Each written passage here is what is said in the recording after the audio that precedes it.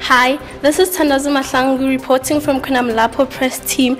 It's a beautiful Monday morning and with me here is Mr. JP, one of the directors at NAC. How are you doing, sir?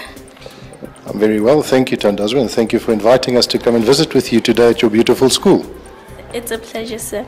So why did you choose to partner with iSchoolAfrica on this project? Thandazo, it's actually a joint effort. It's not just us choosing them. I suppose it's them choosing to partner with us and to partner with your school as well.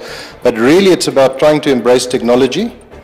And as you know, aviation is a very technology-rich environment where there's lots of interesting developments all the time. So we believe in trying to bring resources to schools where there's not an opportunity for that previously been had.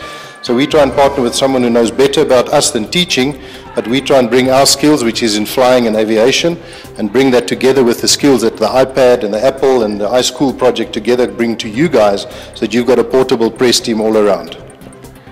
Ultimately, the aim is to get students to become eager and to understand that there are two things in life, and this is our personal view, that you always have to consider very carefully. And the one is, you've got to make good choices in life.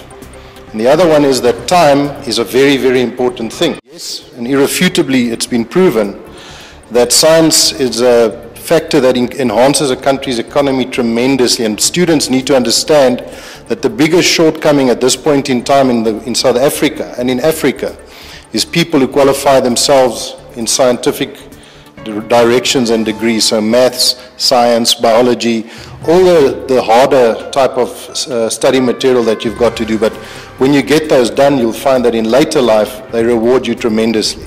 Hi, I'm Albert from Kwena Molapo. We're the students who participated in a career day.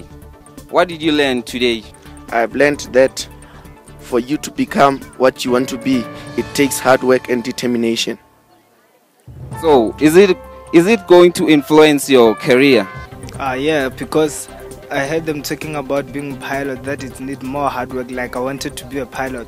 Now they taught me how to show my work and how to put more effort into my work so that I can achieve my dream.